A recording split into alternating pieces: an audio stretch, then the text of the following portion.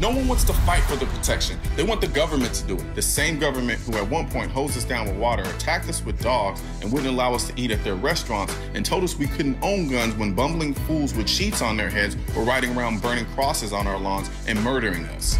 David Gregory wears makeup and has a spray-on tan, and he was able to get his hands on a legal magazine.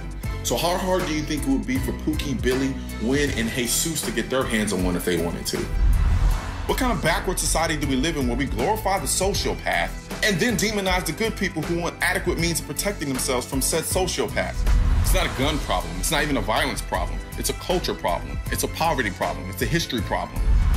The only person responsible for your safety is you. Cops can't always be there. Obama definitely can't be there.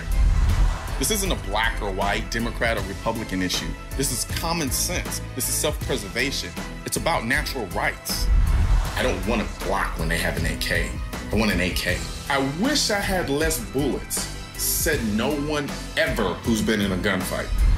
Guy telling me to get rid of my guns when I need them the most isn't my friend, isn't looking out for my best interest, and doesn't speak for me or the community that I'm part of.